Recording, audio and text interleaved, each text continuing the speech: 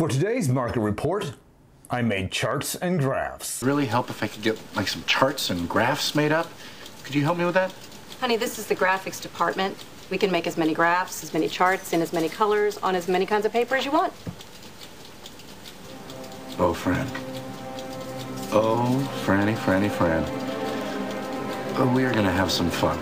Hey everybody, it's Tristan Emond with Mindful Living Realty, a realtor right here in Rapid City, South Dakota, the gateway to the Black Hills. It's time to talk about what happened in the Rapid City real estate market during the summertime. Now there's lots of talk going on about the housing market across the nation, across the media. But as I've said before, Rapid City is a lot of times different from what you see in the national media. But I thought I should put together charts and graphs so that you can see for yourself. And it's not just this realtor trying to tell you to buy a house in Rapid City.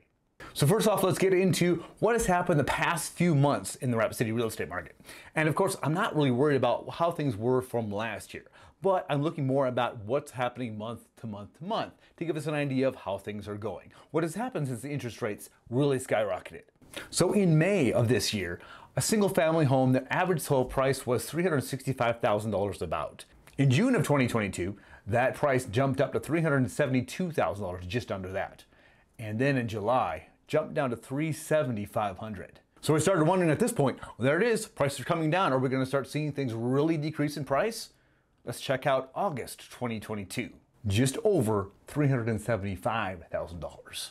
So there we see prices jump back up again. And remember, these are closed prices. So the August closings are the ones that are put in contract back in June, roughly. May, maybe June, maybe some in July if they were quick enough to close. So we're seeing that even in that time frame where the interest rates were starting to rise a little bit and we're having a little bit of a housing market panic going on, we're seeing so far that prices in the Rapid City area have not come down significantly. Quick side note, we're going to consider 2020 to spring of 2022 is just a weird anomaly. That's not anything that's been normal in our area, not something that's going to continue, but we've got used to it for the past couple years. So now things have changed and actually kind of going back to normal. Now all of a sudden we're like, oh no, no, they're just going back to normal, which is okay. We can't sustain this amount of growth that fast for too long. So just because your home didn't sell in a week like it has in the past couple years, doesn't mean that the whole thing has gone to crap. It just means we're going back to what's normal and healthy. Now we are seeing price reductions. I'm seeing a lot of emails now where it's like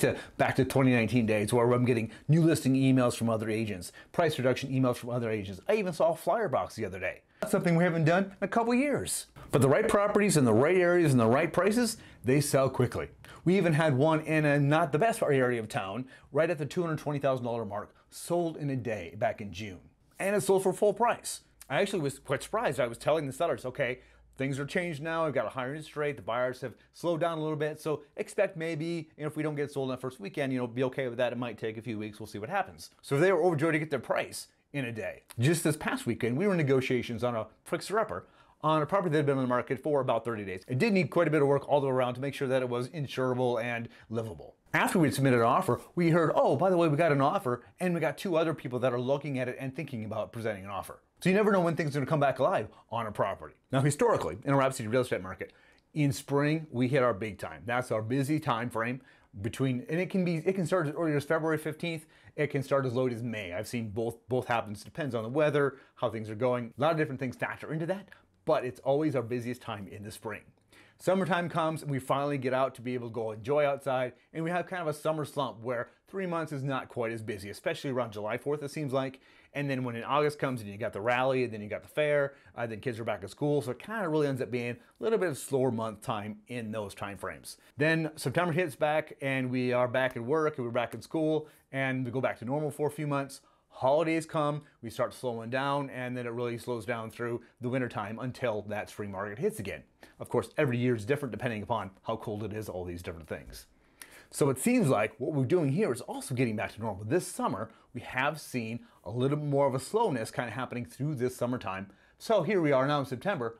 Things are maybe starting to pick up a little bit, but we'll see what happens because it's also an election year. And typically during election years, people are kind of waiting to see what happens until after all that settles out before they start finalizing their plans. Enough with the charts. And the graphs.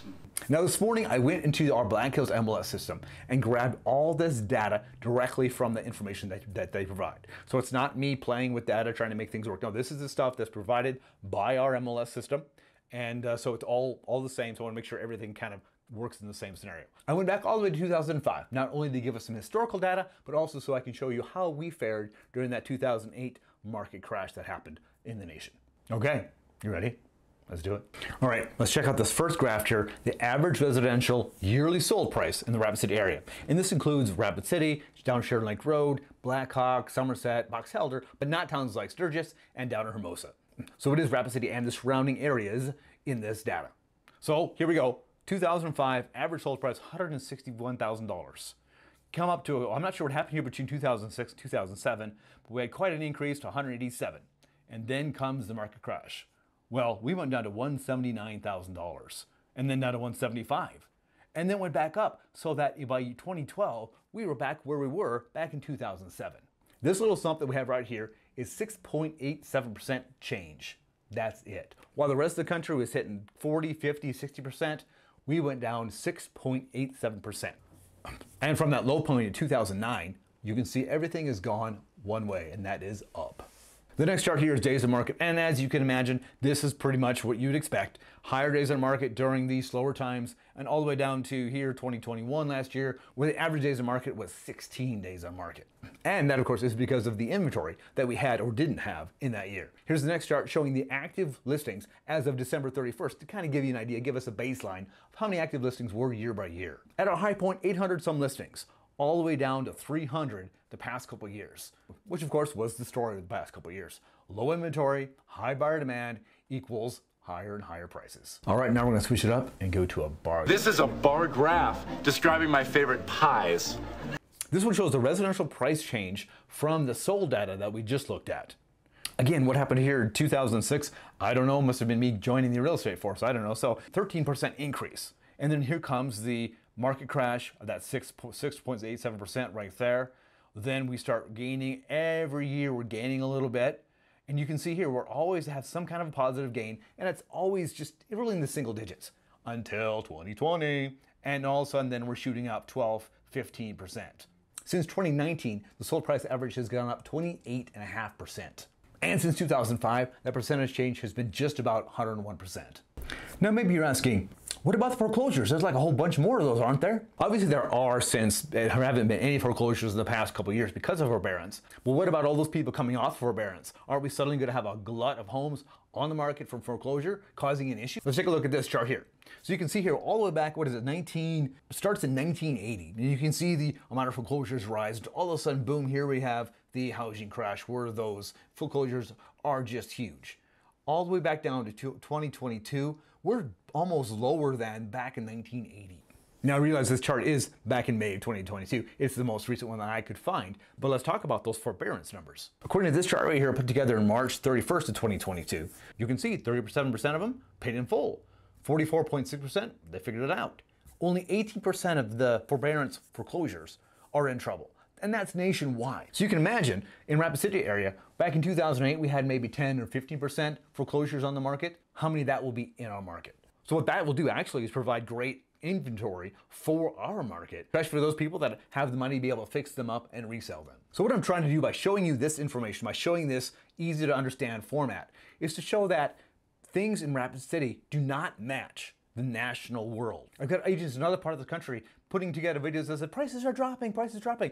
And I can't say that. So I'm not going to put a video saying, yeah, prices are dropping, because I can't see huge price reductions happening in our area based on the data that I've shown you and what I've seen happen currently in the Rapid City real estate market. Now, are crazy things happening in the world? Of course. Inflation's crazy. You've got destabilization over here in other countries. We don't know what's going to happen with the interest rate. That keeps going up. I mean, 6% might not be a bad number historically, but compared to last year when it was 3%, that really hurts. Plus the housing prices are 28% higher from a couple years ago. So all these factors in play could price some people out of the market and cause other people to look at things and say, hey, let's kind of wait and see what happens before we start investing more of our money into a real estate market. That being said, historically, we have always had a very stable market. Even, the crash in 2008? The pandemic, both of those are pretty crazy things that we weathered through very well. So if buying a property in the Rapid City area is something that you're interested in doing, it might be better to do it sooner rather than later. Because once we hit our busy time again in spring, if we don't have a sudden increase of inventory and homes available, those prices are just going to keep going up. Now you've got to make your own decisions regarding buying a property in Rapid City or selling your house in Rapid City. If you're planning on selling your house, we do have to make sure that we go back to where things were back in 2019. Just because you put it on the market for whatever price that you want doesn't mean we're actually going to get that sold as we could maybe a year ago. Now you're going to have to spend more time fixing it up, have to spend a little bit more time on marketing, and it's just a little more of a patience game waiting for the right buyers to come along since there are a few of them in the market. But technically we still are in a seller's market.